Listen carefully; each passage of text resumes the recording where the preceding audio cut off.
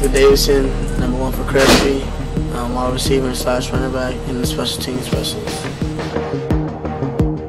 I started when I was 6 years old. Started played for the Wildcats when I was younger. My dad was a coach, and I was like the youngest, smallest on the team.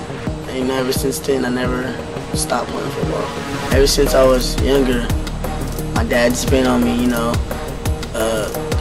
He always made me strive to do better. On the football field, in the classroom, he just always been on me. So growing up, with a father figure, as him being a great role model, and just him pushing me to strive to do better on the football field in the classroom. I just, started off young, my first year when I was 6, and something I've been good at since then. So, I just continue to do it. It's fun, it's something I'm good at. So, if you feel that you're good at something, you like to do it. You like winning, you like doing good and stuff.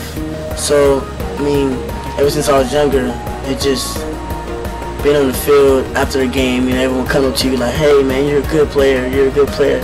You did this and this, and it just makes me feel good.